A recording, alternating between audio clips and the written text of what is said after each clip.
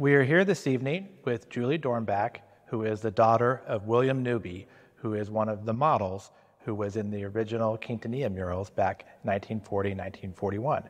She's here today to share her story of her father and his involvement with the murals. Julie, thank you for coming. It's great to be here. I'm thrilled. What did your father tell you about growing up in Kansas City during the Depression? Growing up in Kansas City during the Depression, both of my parents grew up here. Mm-hmm.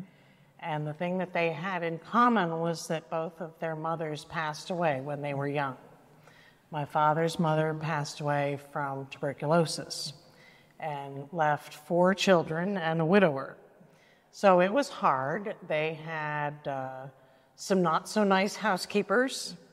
They talked about how they slept in a room that was open air. They called it a sleeping porch, and they slept there year-round. And so it was very, very cold in the winter. So it's kind of harsh, you know. Their father was a secretary for a hardware company, and fortunately he did not lose his job. And then, as you know, they all 4 came here to University of Kansas City, which then later became UMKC. Yeah. So did they all go to Paseo High School? I believe so. Right. I believe so. Okay. Uh-huh. And why did they choose to come to University of Kansas City? Because it was the hometown close university? I think because it was a practical decision. It was a very practical family. Okay. Yeah. And so your father majored in chemistry? He did. Did he always have an interest in science? I think he did. Mm-hmm. Yeah, they did a lot. They had a nice basement workshop in their house, mm-hmm. and he talked about how he and his brothers, it was 3 boys and a girl, and they would do a lot of tinkering in the workshop, and they were all very mechanically inclined. Okay. So in 1940, he was asked by Luis Quintanilla to be a model for these murals. Mm-hmm. Did he tell you anything about that experience? He did. He said he was just walking across campus, minding his own business, and he was approached. He didn't know anything about the mural project, but he was a very enthusiastic guy. He was thrilled, and he jumped right in. Mm-hmm. And did he consider this to be like a point of pride, in his life? Absolutely.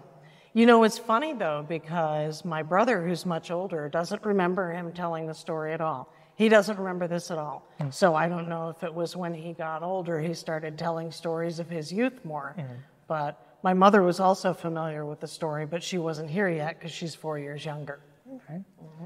So after Pearl Harbor, your father and his siblings all joined the service? They sure did. They joined right up. Yeah, that was a point of family pride. What was his military service like? What did he do? He was a medic in the U.S. Army, mm-hmm. and he was in the 12th Armored Division, and he drove a Jeep. Mm-hmm. And he was a little guy, kind of, with a kind of a whimsical look to him, mm-hmm. and everybody called him Jeep. That was his nickname. Mm-hmm. So, yeah, he was over there in the Battle of the Bulge in Europe. He, right on the front lines. If you watch MASH, they get those buses that come into the MASH unit. Mm-hmm. He was on the front lines, 19 years old, loading people into those buses, really traumatic. Mm. And yet the most traumatic thing that he experienced was when they came across a chain gang of Holocaust prisoners who, it was right before the end of the war, and the Nazis had just let all these people go in chain gangs. And he said that they were, so he had enough medical training to know that they were all going to die.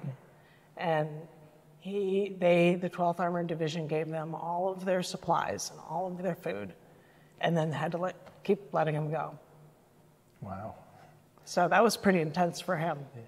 Mm-hmm. When he got out of the service, he returned back to the university to finish his degree? He came right back to the university. And he was 4 years older. Mm-hmm. And all of a sudden, they were keeping the fires warm on the home front.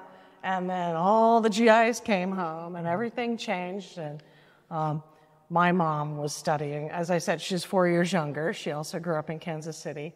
And she was studying chemistry here. And they had a lab together. And she was messing with her burette tube, which has a glass stopcock at the bottom, and you're supposed to have your science experiment in the tube, right? She made a mistake, and the whole thing spilled out on the floor. And Dad is across the room. He's never met her. He's kind of a shy guy, but he saw his end, right? So he went diving across the room, got a clean shop towel, soaked the whole thing up, wrung it out into the burette tube again, and she ended up passing the lab. Then he asked her out on a date, and he was a short guy, and so she went out and bought one pair of flats to go on the date. She came home from the date, threw away all of her high heels, and got all the rest flats because she knew she was going to stay with this guy. Stay with him. Yeah. That's amazing. Yeah. Did your parents tell you anything about like student life at the time at the university? Like any of the traditions, like the campus pond or hobo day or anything like that? I remember hearing about hobo day. I do. Tell me about hobo day. So it started in 1935. Students on a whim came to campus dressed as hobos. And they put on skits at the afternoon lampooning the school's administration. Well, this became a yearly tradition. And it became a student holiday. Classes would be canceled the last Friday of April, and they would come all dressed in hobos, and they would have different song and skit contests. And the tradition was to lampoon the professors and the administration. They'd have like pie eating contests and beard growing contests, and they had a tug of war over the campus pond. Yes, that kind of thing. So I'm sure I remember my dad talking about hobo day, and it sounded familiar to me when you mentioned that. And he's totally the guy that would have been involved with this because his thing, and I don't know if it was somewhat inspired by Quintanilla, but he liked to draw caricatures of people. And he also liked to make up little songs. And there was one song because they were studying chemistry. I don't know what that song is from the 40s, but they were studying butadiene, and it was, "Oh, you butadiene, you great big butadiene," but it was a takeoff from some love song from back then. So I think that was part of the Hobo Days thing too. Yeah. It's hard to imagine, that back in that time, that the most popular college music was big band jazz. Like Frank Sinatra. But for today's students, that's impossible for them to imagine. So after he graduated, what happened to him? What did he go on to do? Well, he went to Northwestern and he got a PhD in organic chemistry, which blows my mind. Most of us can't even understand organic chemistry. Yeah. He was a very smart guy. And his brothers both went on to be metallurgists, and they worked for Armco Steel.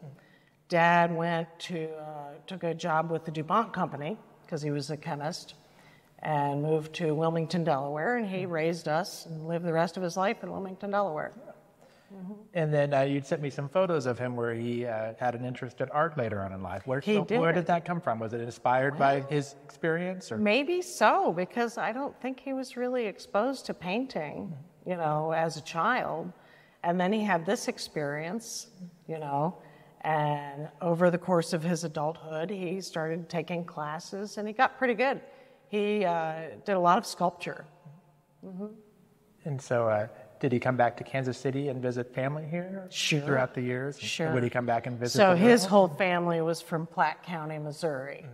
And Mom's whole family was from Highland, Kansas. Okay. And so they had both grown up in Kansas City, but that's where all the extended relatives were. So, we would come back. Yeah. So this is not the first time you visited the murals. You've been here to Kansas City before to see them. Well, I visited the mural as an adult one time before, because usually when we came here, we weren't coming to Kansas City. We were either going to Highland or we were going to Platte County. Yeah. So what do you think now, seeing this portrait of your dad frozen as a young man here on the wall as part of the university's history? I totally love it. I mean, it's very whimsical, and, it captures his personality. Yeah. It's funny that he has a deadpan look on his face because he was always smiling. Yeah. I imagine Quintanilla was like, "Stop smiling. I don't want to smile." Yeah. It's funny because when we were trying to discover who the students were that were the original models, we were going through your books looking at pictures. And of course, we saw his picture, like, that's him. I mean, there was just no doubt about it. You didn't have to, look at more photos. You just knew automatically that was him. Because Quintanilla really captured really captured his essence. Yeah, So. the eyebrows, he had incredible eyebrows. Yeah.